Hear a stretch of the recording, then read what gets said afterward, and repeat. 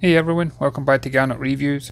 Today we're checking out a boat that's up for sale, which I believe offers the best value for money of any of the boats I've ever featured on my channel.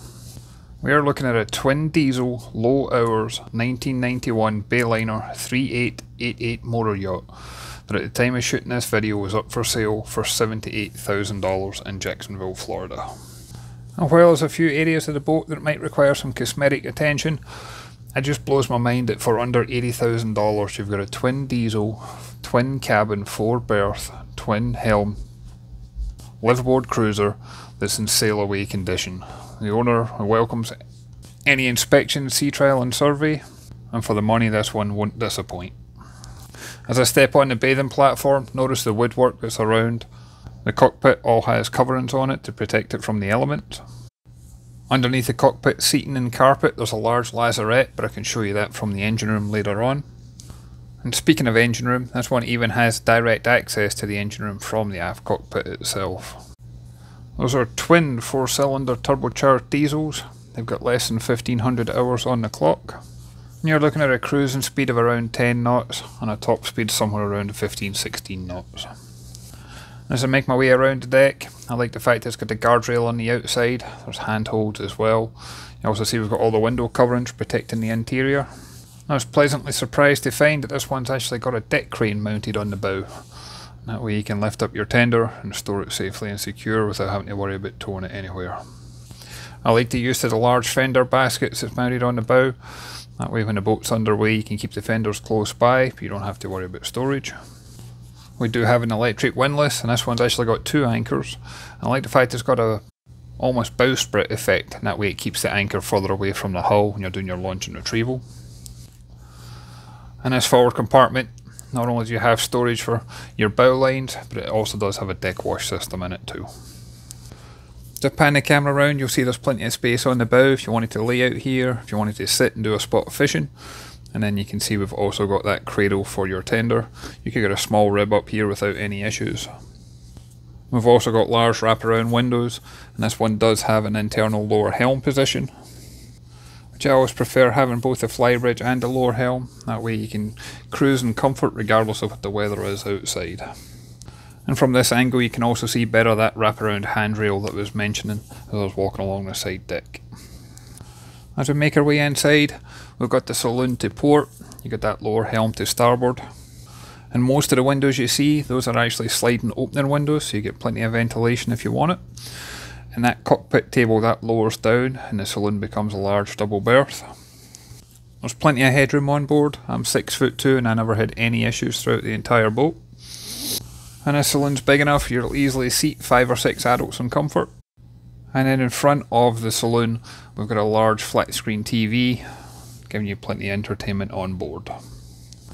So in the starboard quarter we've got a little wet bar area. There's a stainless steel sink here, which the owner currently has a dehumidifier on board, and it's got that drainage plugged into there, and I never felt any dampness when I was on board, including all the pillows and cushions and things like that.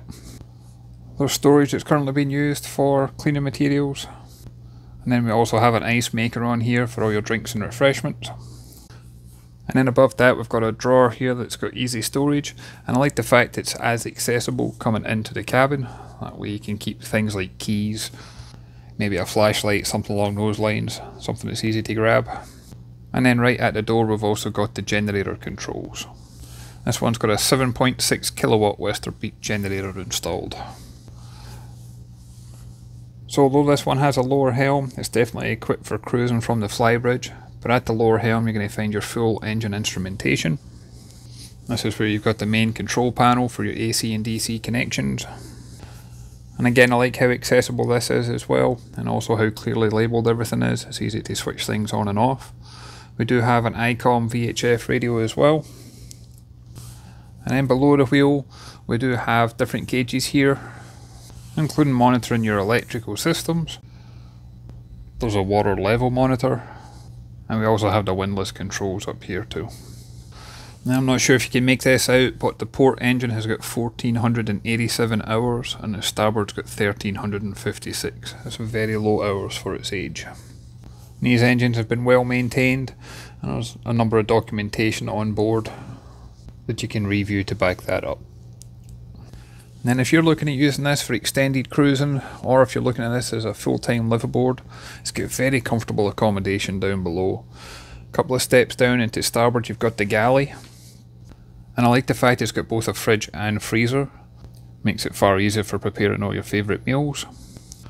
You've got double stainless steel sinks, and that faucet also pulls out as a kind of shower head type effect. You've got good countertop space, you've got good storage.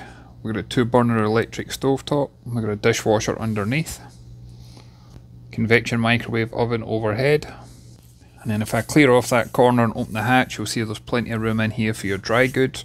This could be things like canned goods, but for a boat of this size they did well to utilise as much space as they could.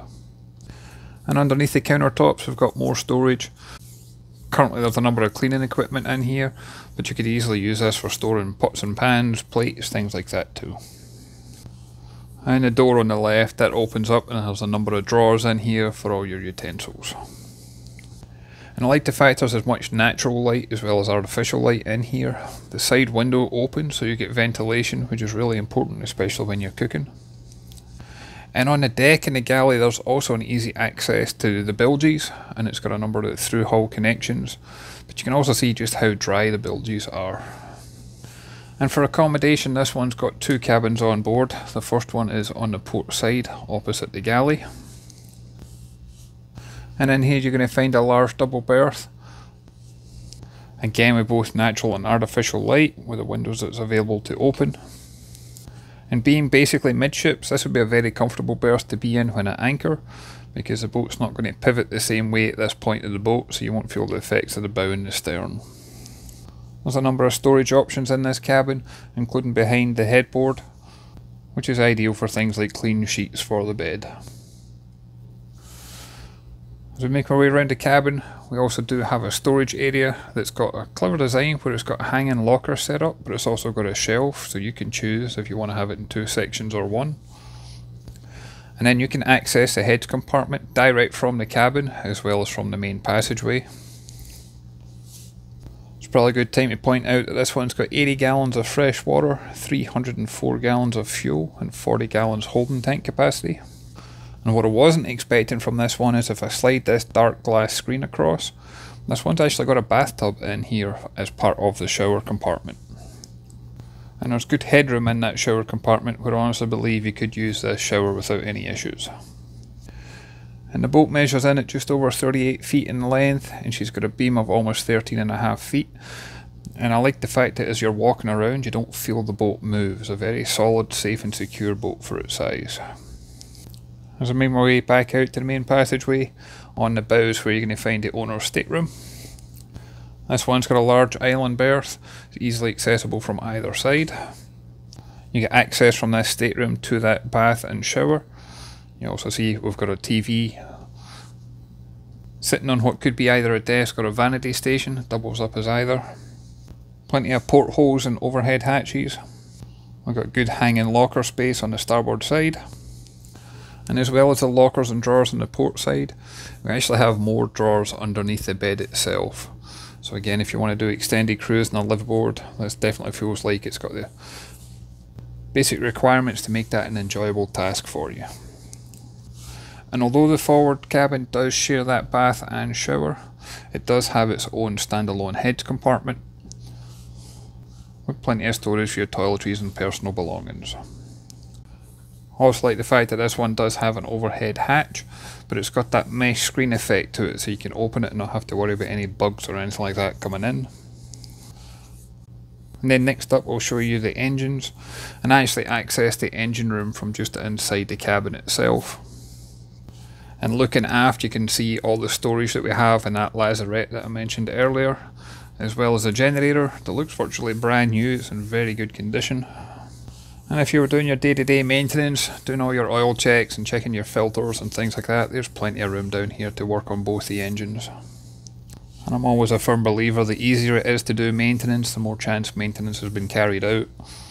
And this one certainly got a number of service records to back that up.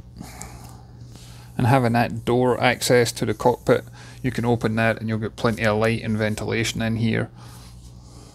But it's also a really easy way to just pop your head in, make sure you don't see anything out of the ordinary, smell anything along those lines. And then finally I'll show you the flybridge. It was easy enough climbing the ladders to get up here, so all your family and friends should be able to join you up here in comfort.